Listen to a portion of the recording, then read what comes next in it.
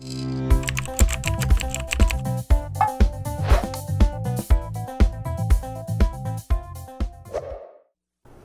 lot of times I can hear from various different players that I played today the best game I ever played. I think this was the greatest game was ever played anywhere. I heard it many, many times from my friends who are, some of them are 1900 players, some of them are 2400 players, some of them are 2,000 players.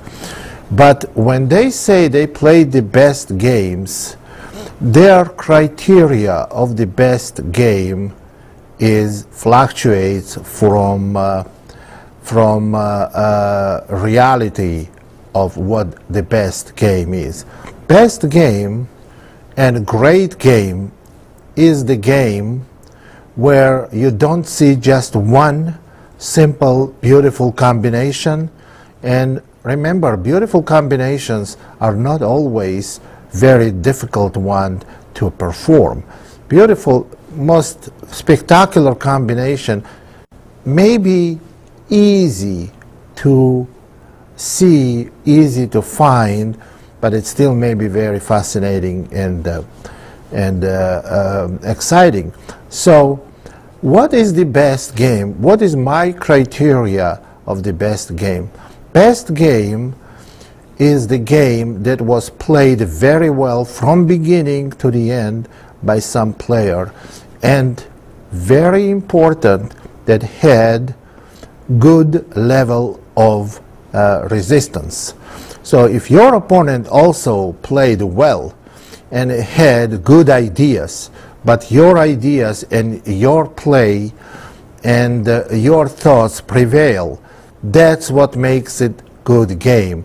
And of course, level of a good game may be higher or lower, and that's basically the criteria.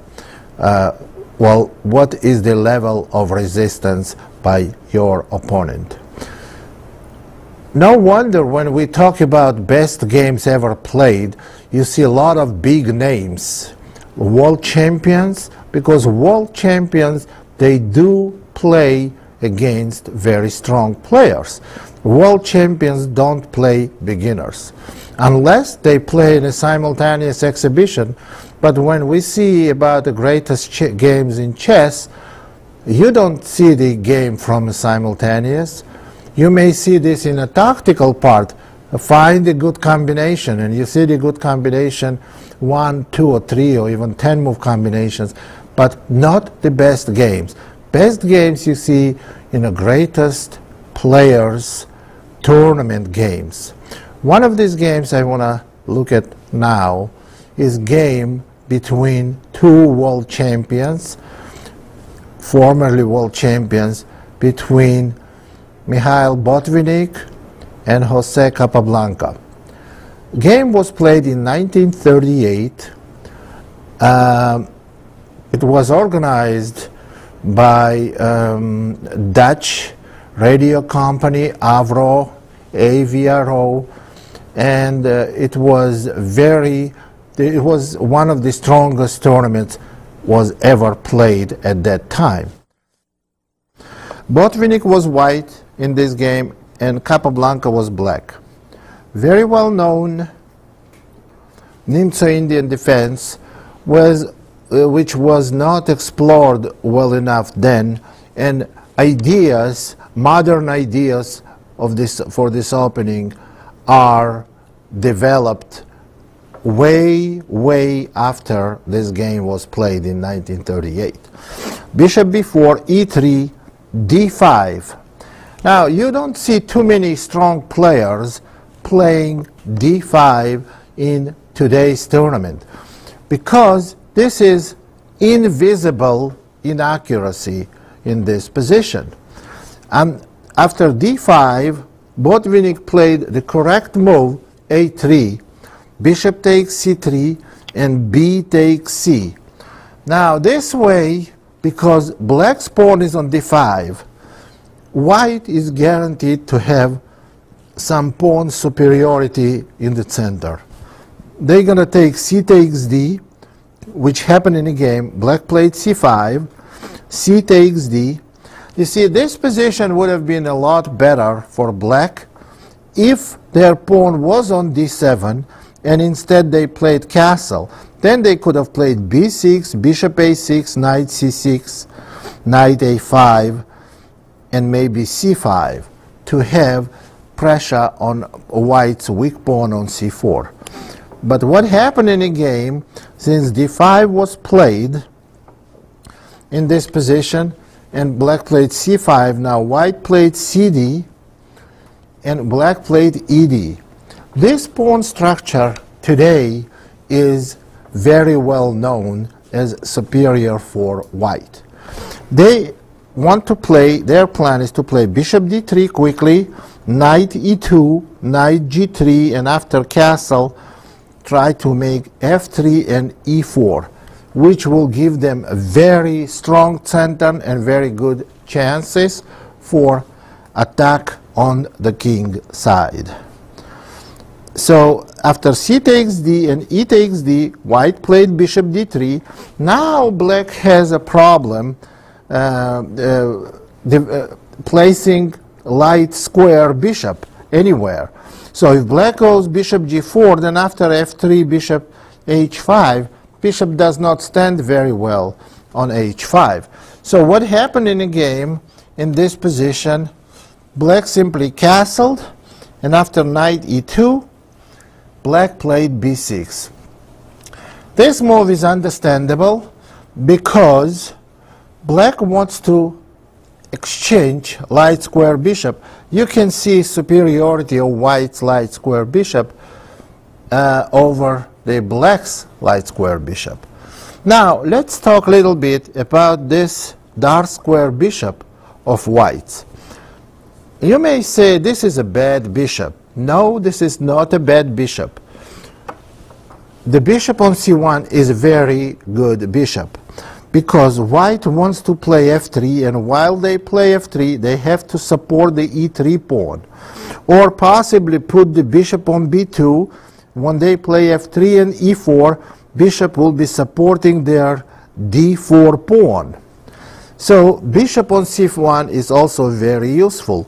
So after b6, white castles, black plays bishop a6, white plays bishop takes a6, and black plays knight takes a6. Now here is little inaccuracy played by Botvinnik, bishop b2. We know the plan white has to play. White has to play queen d3, f3, and e4. So bishop on b2 and maybe rook a to e1. According to Garry Kasparov, a lot stronger move was queen d3, and bishop b2 is a mistake. That's not mistake because bishop on b2 stands badly. No, that's a mistake because after what happened, bishop b2, black played queen d7, and here after queen d7, white went a4. Now they cannot play queen d3 because black places queen on a4.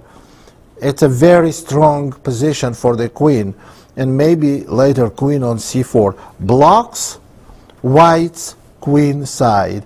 And now white has to play a4, and here Capablanca played another relatively weak move, rook f to e8. Well, when world champion plays rook e8, it's hard, very hard, to criticize when a world-class player plays rook e8. It's very hard to criticize him for this move, especially if what he does puts rook on semi-open file.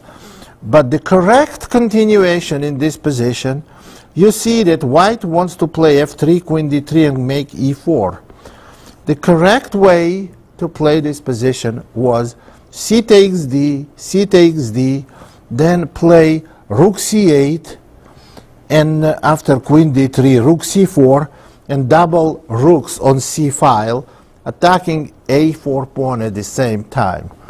That didn't happen, and Capablanca played rook f to e8, and after queen d3, another serious mistake by black. Black played c4.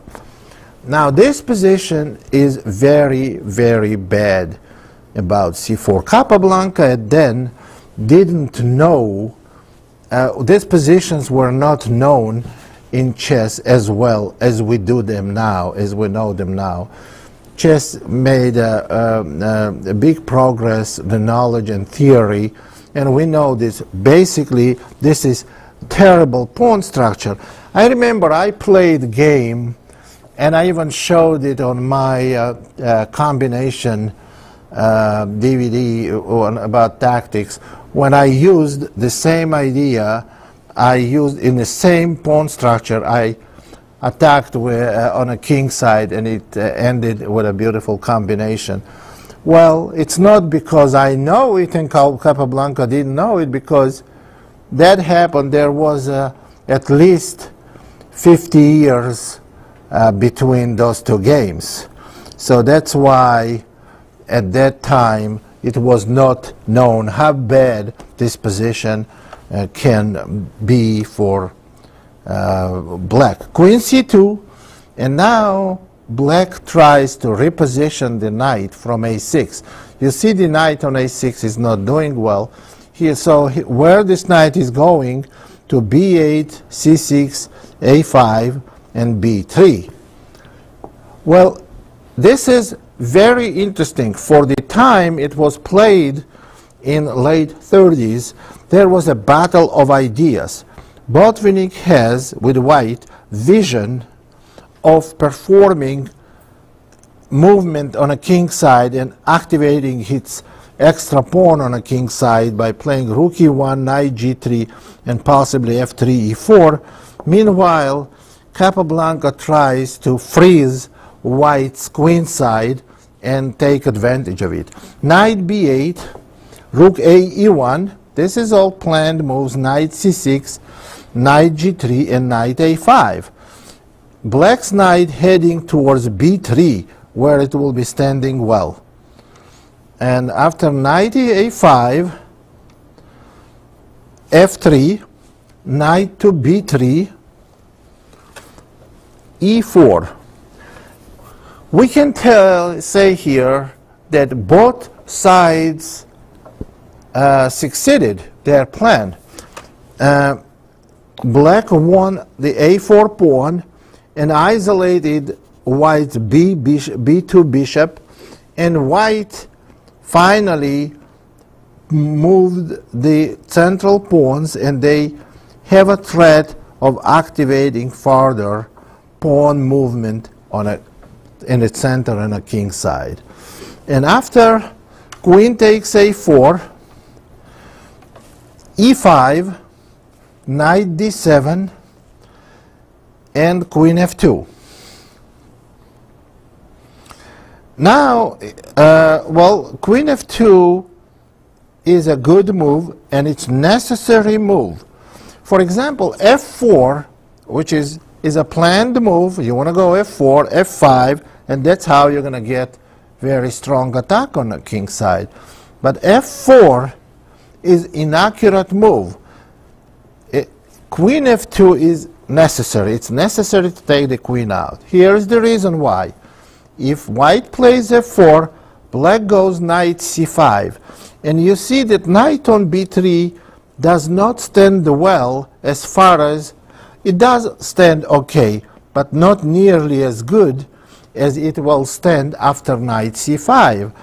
Obviously, white will not want to exchange queens, because then their attack on the king side disappears, and if white moves the queen, knight goes to d3, and this is going to be very unpleasant piece for white. So what white does, white prevents knight c5 move by playing queen to f2. Now after queen f2, black plays g6. Now black has to do something. Black cannot allow white to play f4 and f5, because concentration of white's pieces in the center and pawns on e5 and f5 will make black's position very difficult, if not totally lost. So black plays g6, and after f4 black plays f5. Well, it's obviously that white cannot keep position closed and cannot let black to go knight f8 and knight to e6. So what white does, it plays ef. They have to open position. Knight takes f6 and f5. Well, I have to tell you this. If this game was played today, almost any master can do that, because, well, they know what the general plan is, they know what they have to do, and they know all the positional advantages and disadvantages for both sides, because it's already been published, known, studied, and it's like a formula now. But at that time, these players, they have to figure it out all by themselves. Now, take on f6, knight takes f6 and f5. This is very, very strong for white. And black plays rook takes e1, rook takes e1, and rook to e8. Now you see that black wants to exchange second pair of rooks, and then white's attack is not going to be so strong anymore. Now, well, here is the white's next move. It's rook e6. Now let's talk about this position. If rook takes e8, then maybe knight takes e8. It's hard to see how white can get decisive attack on a king's side, because most of the pieces disappeared. They need a rook to use on one of the open files. Rook is gone. So playing rook f1 may not be that good also, because black can go g5 and position kind of blocked, and black dark square bishop on b2 doesn't do much, and white does not have any open files. So rook to e6 is a very strong move. Rook takes e6, pawn takes e6, and knight on f6 is hanging, king g7, queen f4, and queen to e8. Well, here in this position, for example, move like queen a2, that would attack the bishop on b2 is not good, because knight f5. This is decisive because it's a forced mate. Now, if black takes, queen g5 check, and black is going to get mated in 3 moves. Anywhere king goes, queen takes f6, and mate in 2 moves after that. So clearly, black's queen has to go to e8 to defend their king. Now, and after queen e5, queen to e7. Okay, here is the position that is critical for this game. Black managed to establish some kind of blockade on a king's side and blocking the e-pawn. Here, this is the great position, interesting position, and interesting game as a battle of ideas. White succeeded with their plan. They got very strong pass pawn, centralized queen. Black's king is in trouble. Black's knight is out of action. Black got their plan also. Black, in a way, also succeeded with their plan. They won a pawn. They blockaded white's pawn. They isolated white's b2 bishop. Looks like they both had very logical plan very plan that makes a lot of sense. However, here is the climax of the game, and this shot, next shot by White, was decisive. Bishop a3. Here, bishop that was isolated for most of the game, most part of the game, comes with decisive blow. Bishop a3, and well, this is when strategy is over and pure tactic and pure calculation takes place. Bishop a3, queen takes a3, forced move, knight h5, well, forced move, pawn takes h5, queen g5 check, king f8, queen takes f6 check. The only move, king g8, because on king e8 white simply mates black, queen f7 and queen d7 checkmate. King g8, queen f7 check, and king h8. Here is the position. After queen f7 check, king h8, there is not clear, well, you see, white cannot play queen f8 check because black simply will capture the queen. So in this position, we can repeat position, queen f6 and king g8. The best move would have been queen f7 check, king h8 and g3, and white easily escapes with the king to h3. However, what Botvinnik's plan worked also. He played e7, queen c1 check. It's obvious that black cannot stop white's e-pawn, so their only hope in this position would be the perpetual check. King f2, queen c2 check, king g3, queen d3 check, king h4, queen e4 check. Now white plays king takes h5, queen e2 check, and after queen e2, king h4, queen e4, and now white plays g4, and after black gave queen e1 check and white went king h5, there are no more checks, and black cannot stop white from promoting e8, queen, or playing queen f8, checkmate. Black resigned. This is actually a fascinating game.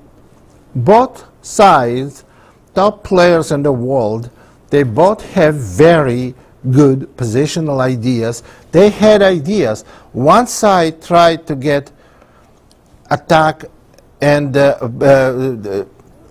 capturing the center and attack on the king side. The other side tried to restrict and blockade. Both very interesting ideas and very well played game by white. I would say it's not only my opinion, it's the opinion of the most of the players in the world that this is one of the best chess games that was ever played in history.